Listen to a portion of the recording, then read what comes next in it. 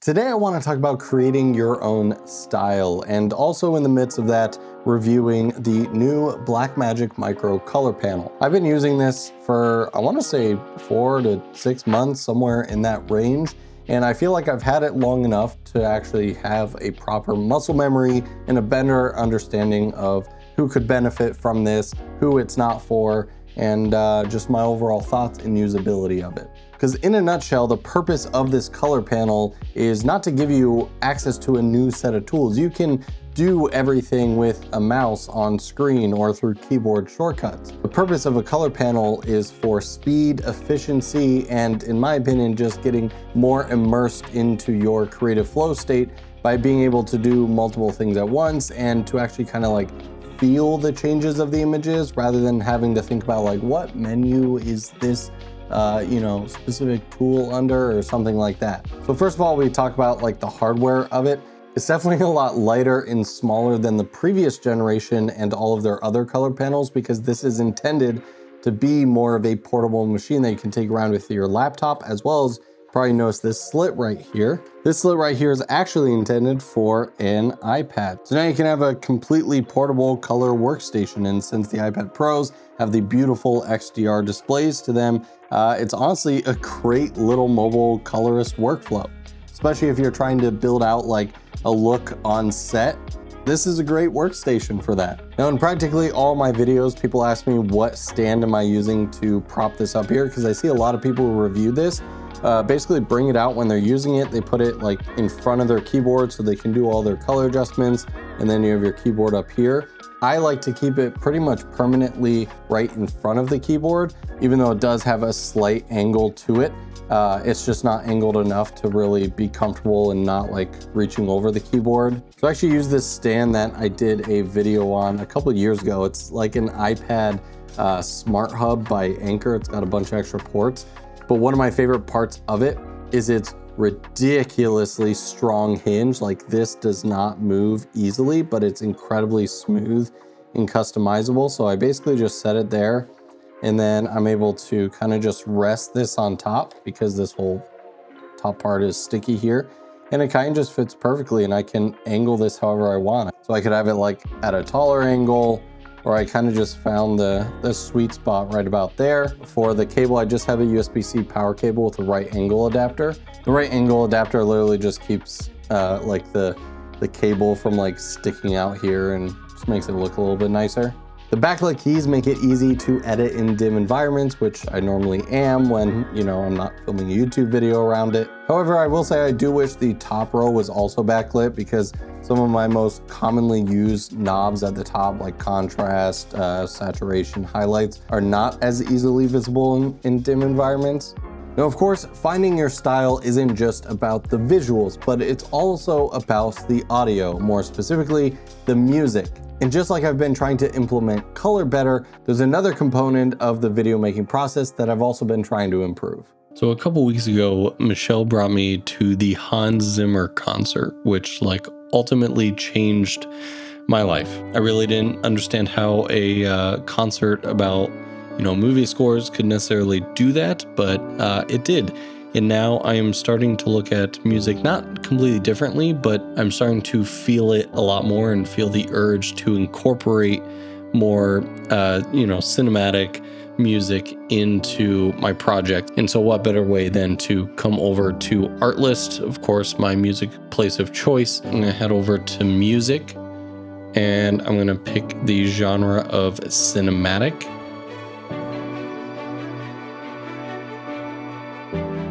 Sometimes you just get so lucky and one of the first music options you click is the one you want to go with. I think I just got super lucky. Part of that is huge thanks to the highlights feature up here, which automatically takes you to kind of the what I'm guessing they imagine is the best part of the song. I don't know if the artist chooses that or not, but what I want to look at here is the stems, and this has actually become one of my favorite tools within Artlist. There's other sites that have stems, but no one that I've used does it like this, where you can essentially mix it within Artlist before you ever download anything, so you can almost hear the mix that you want to before you actually finish the project.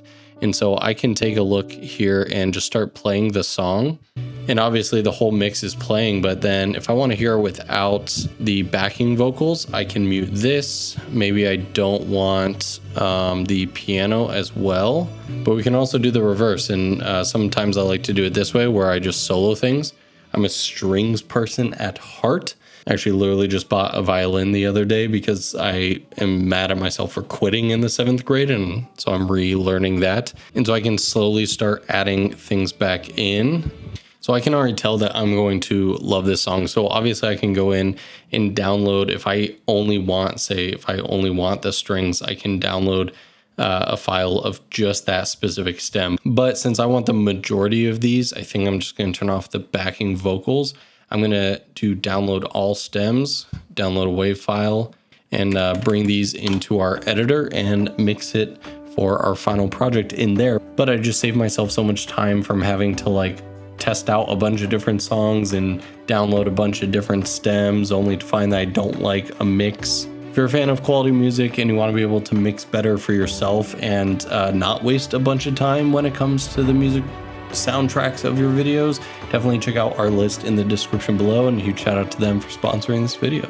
Now, since this is all about, you know, feeling the colors and everything, how does the quality of the buttons, the knobs, and balls feel? I'll say the knobs all feel very nice at the top. They have just enough resistance to where you can really feel like you're fine tuning it, but also loose enough to where you can make kind of quick adjustments if you had like to turn it a lot.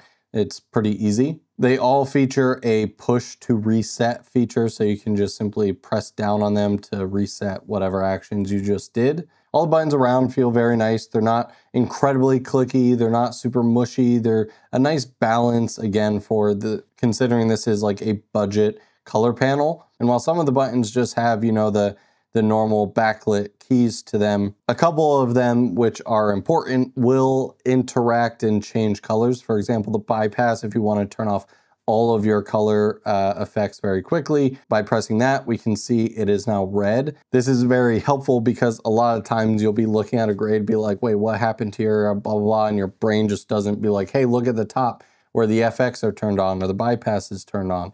And now I can look down at my panel, see that that's red, and be like, oh, I gotta turn my effects back on. Now for feel, I know a lot of the kind of debate is around the trackballs and the spinning discs here. So if you have no idea how these work, you have 3 different trackballs and rotating rings here. You have your lift, gamma, and your gain, or your shadows, midtones, and highlights if that's easier. Now by turning the wheel, you affect the exposure of that area. So this is my shadows, you have your highlights over here, and then the trackballs within them affect the hue of that. So by rotating this around, you can actually see on my screen in my lift, if I want to go more towards blue, I can take the trackball to the bottom right, or if I want to go opposites, then I can go to the top left. Most of the time, you're not making huge adjustments to your hues, right? If I just want to take this subtly, I can just start rotating a little bit. Oh, but then I want to go down.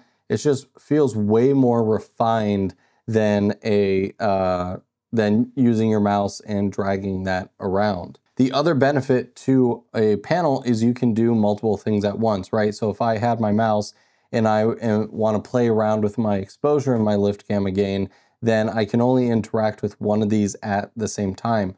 But oftentimes what I'll do is I'll go in here, and if I want to add a parallel note or something, I can go in and I can be adjusting my midtones and my shadows all at once. And this whole time I'm able to stay focused on the image itself. Again, I'm not looking down here at like menus and looking back up and grabbing mouse and, oh, I didn't actually grab my highlight slider. I gotta look right here.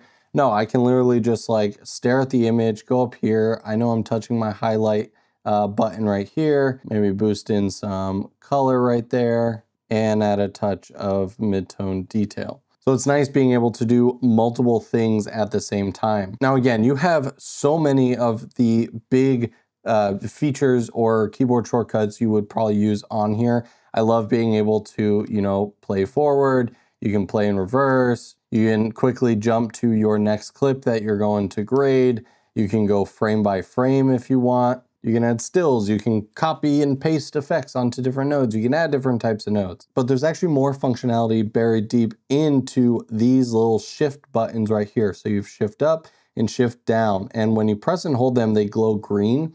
And what this does is actually give a second and third function to almost all of the different buttons on here. So let's say I want to add a node here. Of course, I have my add node, but oftentimes I want to add a parallel node. And so instead of having to go grab my mouse, right click, add node, add parallel, I can go right here and hit shift down, add node, and that's going to add a parallel node.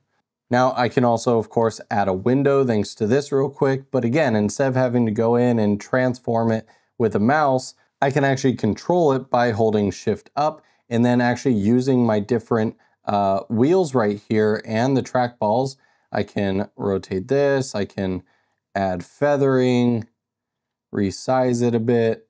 And now when I let go, the green automatically turns off and I'm back at my adjustments, and now I can go in and change the exposure of, whatever's within that window. So make sure if you pick one of these up, the Get Start guide that it actually comes with has all of those listed out. You can also find all of the extra functionality in the Quick Start guide on Blackmagic support website, not the whole manual. I spent forever looking for that in there to tell you guys about it, but it's actually easily in the Quick Start guide. If we go down here, you can see what the shift up and shift down does of each of these different keys. It is nice that they added this user button right here, which will give us extra functionality where we can map a specific function or feature directly to that. And that user button will get 3 different uses thanks to the shift button. So you can shift up user, shift down user. However, still at the time of recording this video, that user button has no functionality, and it even says it in this quick start guide. Where is it? As of this writing, this function is not available yet. It seems like it'd be a pretty easy function to add, so I don't know why that hasn't been added yet. And if it has, please someone in the comments tell me how to go in, because I can't find it in the keyboard shortcuts or any settings. Now, some people may ask, does this panel give me any functionality outside of the color display? I mean, that's why a lot of us like these, like, 𝗦𝗧𝗨𝗙𝗙 Neo or like the speed editor. Like, can we get multi-page functionality out of it? And I will say some of the features work on like the edit page, for example. Like, we do still have our playback. We can play forward, play in reverse, stop. We can jump to the next clip easily. Things like auto color work, undo, redo, viewer makes it full screen. So there's a handful of functionalities you can get on the other different pages. It would be cool if you brought like the scroll wheel functionality to these wheels up here, if I could scroll around the timeline or something. But no, of course, primarily this is a color panel meant for the color page. Now, who is this for? If you're really into color work and you want to improve on it, but you're still on a budget, this is a fantastic intro level that I think can get to anywhere from intro to intermediate. And honestly, if you're advanced, but you're constantly traveling on the go, like I said, maybe you're doing color stuff on set, this is gonna have all the primary functionality. What you're going to gain by going up to the mini panel, which is a little over $2,000 US, that's going to add some screens, some extra buttons, extra functionality right on the panel. It's definitely, I've actually reviewed it before, a lot bigger, a lot more robust. So you definitely have to have a bigger table if you're trying to have all your editing functionality in one place. So in that sense, I actually prefer the micro panel because I'm able to keep all of my editing and cutting tools as well as my color tools laid out on one desk without ever having to change anything. If I had the mini panel, I would literally have to like keep it off to the side, bring it in when I'm using it, and then move it when I'm cutting or just using my computer. I will say the one weird thing, which feels like an oversight, is so many of Blackmagic's products like this give you a DaVinci Resolve license. So I would love to say, if you are looking to buy DaVinci Resolve Studio for an already $300, buy this and you basically get it for $200 because, it's $500, $300 for Resolve Studio. I mean, if you spend $400 on the speed editor, you get DaVinci Resolve Studio, which you can see there. So you essentially get DaVinci Resolve Studio for $100. However, this and the new replay editor don't come with DaVinci Resolve Studio, which just feels odd to me. I don't know, maybe they were like losing too much money by just essentially giving away DaVinci Resolve Studio, but I don't know, that's an interesting take. As always, I'm curious, have you guys ever used the micro panel? What are your thoughts on it? Thanks so much for watching. I'll see you guys in the next video.